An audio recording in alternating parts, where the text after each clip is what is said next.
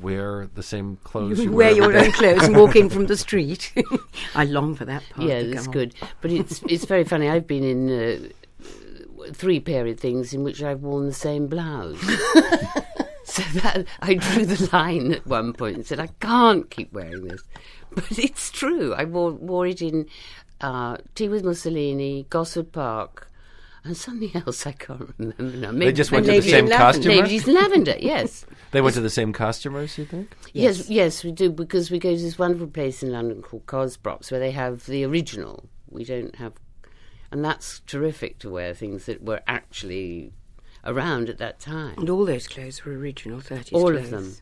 They were pretty fragile, but they were original. I was held together with toupee tape a lot. Yes, me too. Judy, your character has reached her 60s or early 70s. It's never made completely clear without ever having, should we say, fallen in love? Or had any yes. great emotional experience.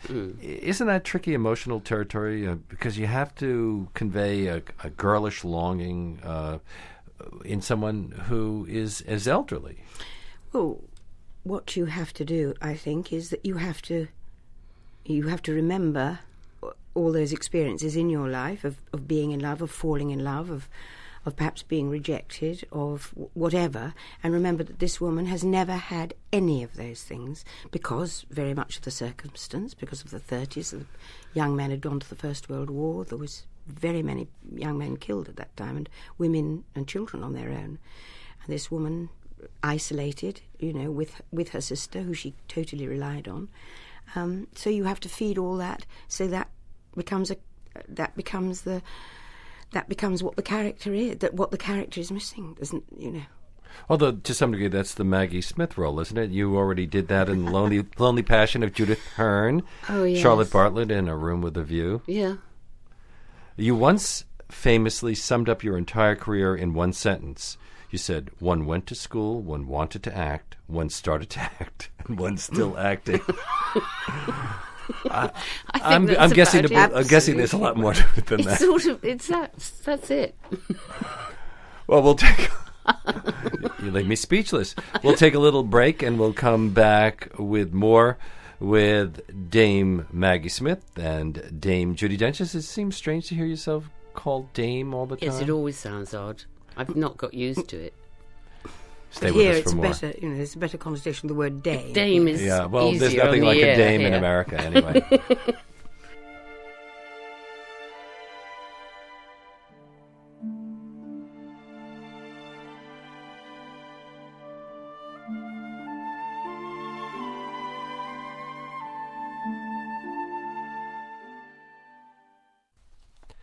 We're back with Maggie Smith and Judi Dench. I'm not going to say Dame anymore. Is that okay? Don't. The film, which they appear together, is called Ladies in Lavender, and it's opening next Friday at the Paris Theater here in New York. Judy, I understand that the first role you ever played was as a snail when you were 4? Snail. Is that true? At age 5, a snail. But it didn't catch the imagination much, nor the audience, nor that of the audience, and I gave up on that. I thought I'll be a theatre designer instead.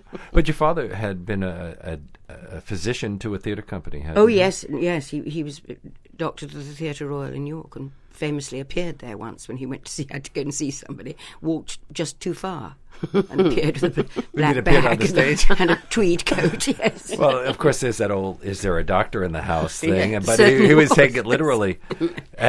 Was theatre something that was in your blood as a result of that? Well, we were all taken, the boys and I were all taken to theatres as young people.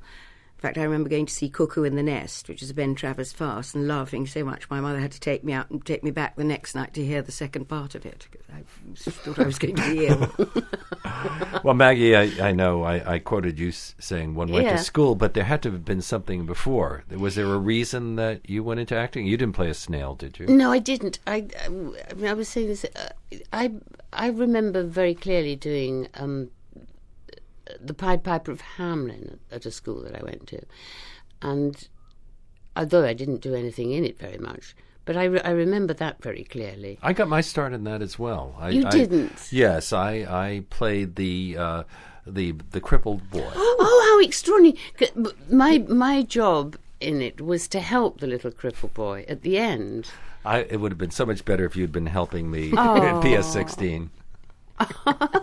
Isn't that an odd coincidence? Yeah, So that's where I started. But then I didn't go to the theatre much. I remember seeing, about the first thing I saw was The Shop at Sly Corner, which frightened me so much. Was Moffaty Woffaty was in it. This is an actor that we know in London called John Moffat, a wonderful actor, and Moffaty Woffaty was in it. But it was very scary. So I didn't really have much experience of the theatre at all. But then I did have a wonderful teacher at the school I went to. And she encouraged me, really, to do it. Is there a moment where you realize that you can really make a living from this? It never crossed my mind that I wouldn't. I don't know about making a living. I hadn't thought of that. I just so much wanted to do it. I know people listening right now don't even need to have you identified, either of you, because your voices are so distinctive. And a lot has been written about your voices. Maggie, Carol Brahms, the writer in Britain, said that you have a voice like a strangulated dove. And I think he meant it as a great compliment. I hope so. But Carol Brahms was a lady. She was a lady.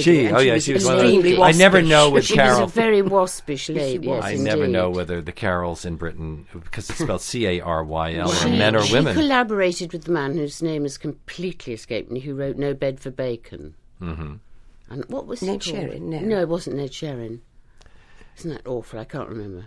And then, Judy, I understand that an actor friend of your father's once said that you had no hope of a future on the stage because you sounded like you had laryngitis. Yes, I've said it myself. When I did Cabaret, I had to put a note in the programme. But that's what you normally saying, sound. This is not a cold. This is with me. But yet, you. The reason I bring up voices is because it seems to me you'd be both great in radio drama as well. That you express an awful lot with your voices. Well, you've done a lot of it, haven't you?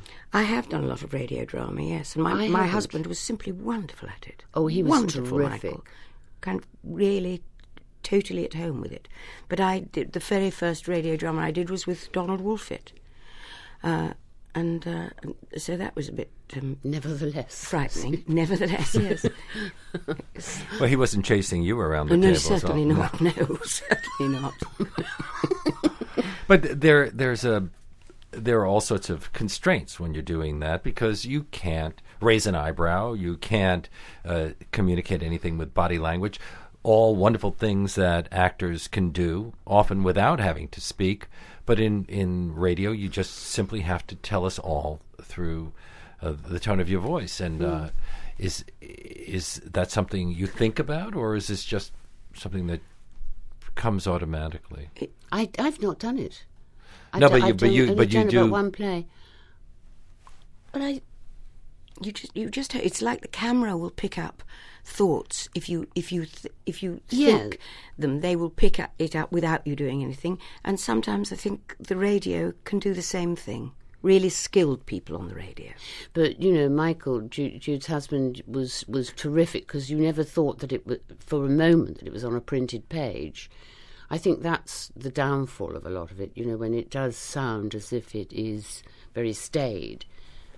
That's a big problem for people like me. I don't want to sound like I'm reading something. Well, you don't sound as though you're reading. But the great thing about actors is they always sound like they've just thought of what they're about to say at that moment, even though they have said those lines again and again and again. Yes, don't you long, though, sometimes to put on the radio and to hear something that you think is a documentary Yes. and it's an actual fact to play?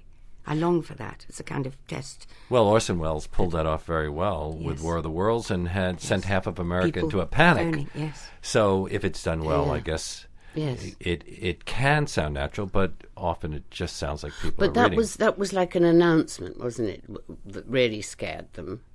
Yeah, it was the news broadcast. Yes, it was the news, which is sort of different to kind of animated dialogue. There's a Salon article that talks